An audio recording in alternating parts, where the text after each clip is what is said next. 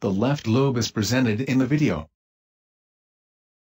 It contains a hyperechoic and a hypoechoic nodule. The upper, dominantly asuchoic, proved to be papillary cancer.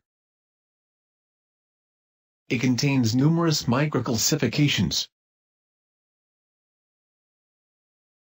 Microcalcifications can be observed not only within the tumor but also outside the core of the neoplasia, which raises the possibility of invasive spread. The hyperechoic lesion is avascular, the vessel is running outside the lesion.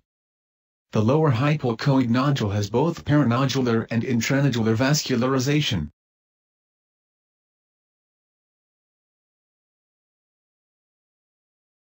Now, we present a metastatic lymph node lateral to the thyroid.